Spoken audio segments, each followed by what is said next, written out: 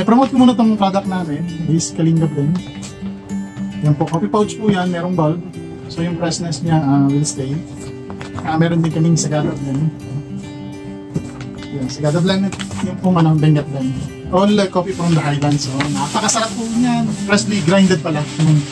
Yung binibenta natin so far, but magkakaroon tayo yung may mga drips. Sugar. Ito mas masarap to kasi. Yan, tatlo po yan. Tatlong sandali naraglag pa. Ayan, tatlo po yan. Available na po yan. We're here sa Baguio City National High School. Yan. So yung mga alumni here, ito para sa inyo po ito. Ito may Oplan balik eskwela here. And yan, may mga hotlines din yan po. Contact persons.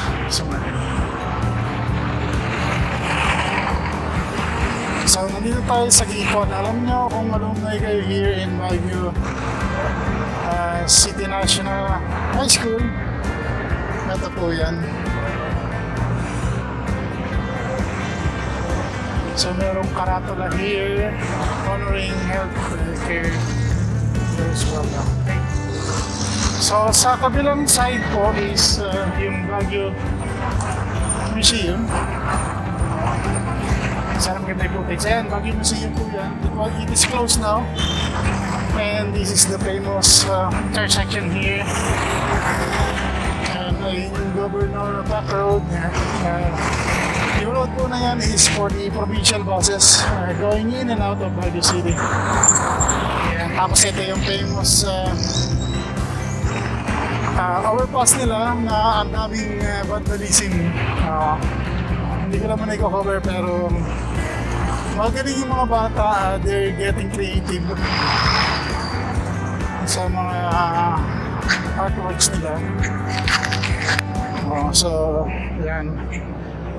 Yung mga alumni ng City High, alam niyo to. Tago ka pa, ha? So, punta tayo sa paradahan ng jeep. Doon tayo ng Burnham Park. Europe between Melvin Jones and Burnham Park. Yun ang dadaanan natin today. Yeah, puro po naka-jacket, nakita nyo. It's cold actually here in Baguio City. 11.5 degrees earlier. 5 AM po yan. Yeah. Tapos dito sa kabila is yung University here in Baguio City. And University of MERAS. Yan, baka naman. Meron lang mali dyan sa building na yan. Naka-overhang yung building nila on top of the footpath. I don't know if that is correct. It's not their property. So ito po yung alam nito kung nag-aaral kayo dito sa City High facing University of pamilya. May parol na doon. So baba tayo here. Nakakita niyo yung scenery. Ganda. Ganitong oras on this side yung puno and shade, tapos sa kabila it's bare, wala man lang kapuno-puno. And University of Cordilleras.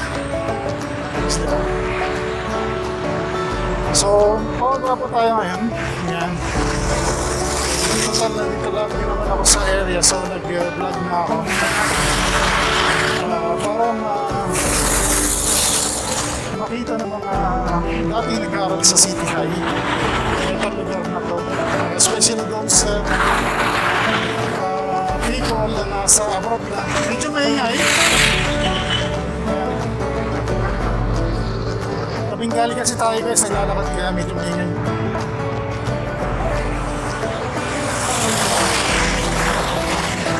So, sa kabilang side is, ayan, pero athletic bowl. Ayan. Nagkakaroon ng drive-thru vaccination dyan sa lugar na yan.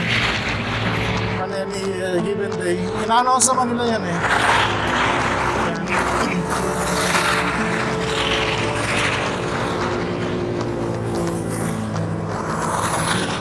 Sasalakot ako. So ayan, liliko tayo dito sa bandang kaliwa papuntang Burnham Park, Melvin Jones. Pwede rin naman tayong dumiretso. You can see yan, yung mga PUJs dyan galing.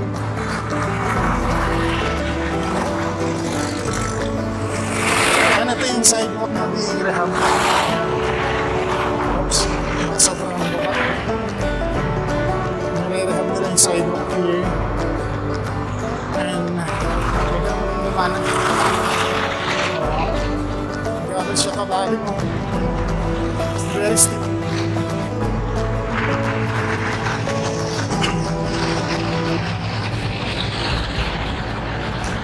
Ito, there is a mini park here. Ayan. Mini park. Hindi ko lang alam kasi walang footpath. It was just designed for like this only. Pero may grass. Pwede mag-picnic lang. Siguro normal days napupuno ng estudyante yan, nag-hangout sila dito. So ito, dinidevelop nila yung sidewalk here. Yan, incline po yan. Pakita ko sa inyo yung inclination. Few minutes kung gaano siya. Pag isinom natin doon sa kabila, makikita nyo yung inclination. No?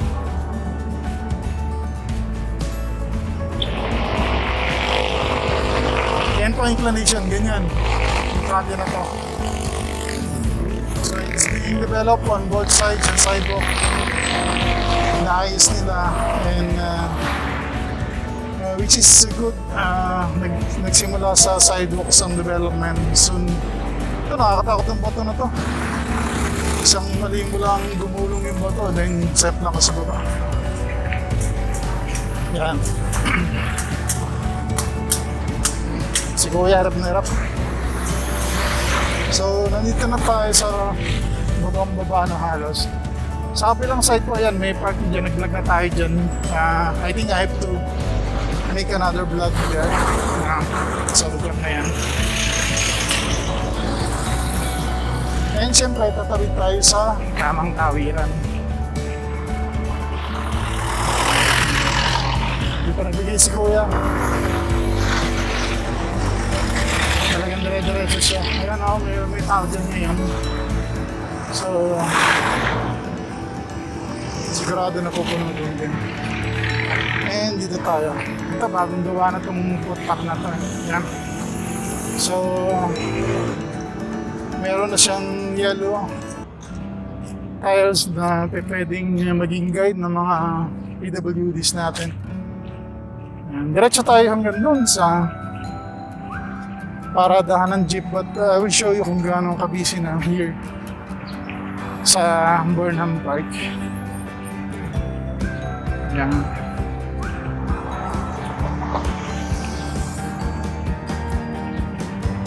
Ito natin. Ito yung park. Napupuno siya ng tao on a Sunday. May tables kaya magandang mag-gano dito. Mag-picnic. Napupuno siya ng Sunday and pag may table, syempre mas madali kang makakain. Tapos yung mga food stop nilalagay po doon.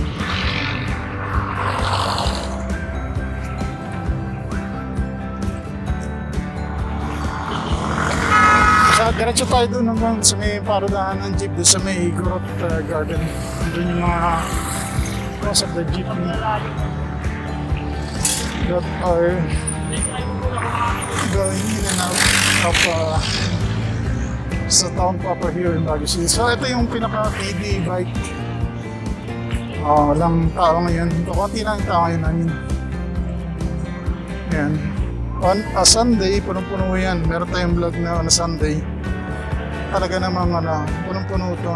And I was so brave enough na doon tayo sa gitna mismo pumayas na. So kukunti ngayon. Still They're enjoying it.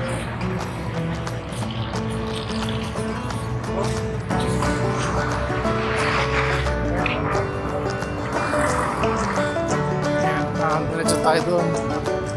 Sa right side is the Melvin Jones Stadium.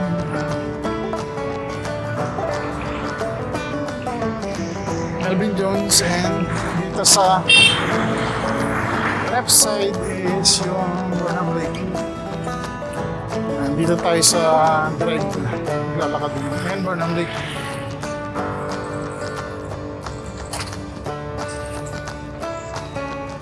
So ongoing yung rehabilitation ng sidewalk here. Ayan, bagong newly paved tong sidewalk here. Hopefully masustain nila, and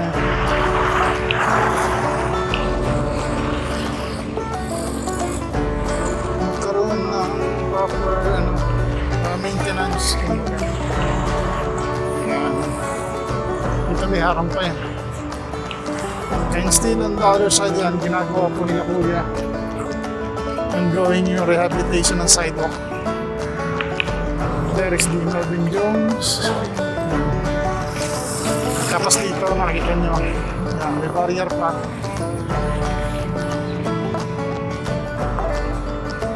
May barrier pa yan. And yun, may family doon na nag-camping.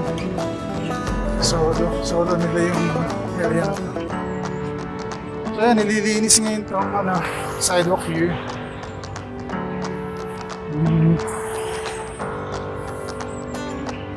Nililinis nila. Kaya nga, mabilis ang development sana para sa ibang bansa kasi even at night time, especially in Japan, pag-ising mo ganyan yung kalye, iba na. Kasi sa gabi sila magtatrabaho talaga. And they have all the machineries para mapabilis yung ganyan po kaganda yung view ngayon here.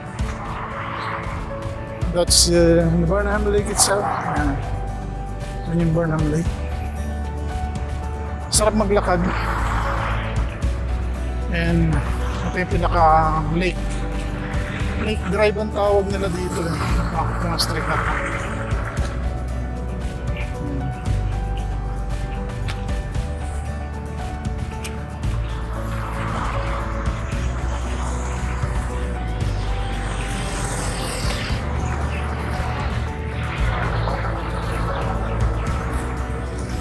So mayroong mga bata. So pag may bata, syempre nandun yung families nila.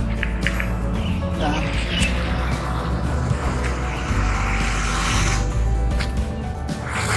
So ongoing rehabilitation here, which is a very good site. Kailangan talagang rehab na ang most of the parks here. Kailan pa ba yung huling renovation, di ba? Tagal na siguro. Kaya naman, this is a very welcome gesture from the city government, headed by Mayor Benji Magalong. Salute, sir. Salute. So dito, pwede tayong tumawid dito. Ongoing renovation pa rin. Ngayon, may flower dito.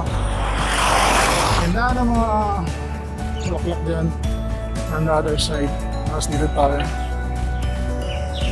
Sa gilid, walang bangketa. Walk moon. Ata meron na. So, ayan. Still, nagla-landscape na sila dyan sa area na yan. Burnham Park. And yung marker. No smoking, no spitting, rumbling, no return. Dito sa right side, ito yung may mga kainan dito. May mga kainan dito. Ano kasi nyo. So pag nagutom kayo, alam nyo na. Alam na this yan. Alam ko. And malapit na dating marating ang jeepney terminals here. Nagkaroon tayo ng footage. Nag-jeepney ride tayo papuntang TAMBAY. Ito po yun. May mga jeep here papuntang TAMBAY.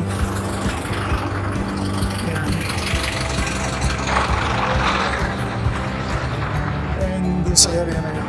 Again, stay tuned for more. This is Mr. Arnoldz. Tapusin ko na dito. I'll make another vlog. Siguro pakit naman ang session doon. We need to do something kasi.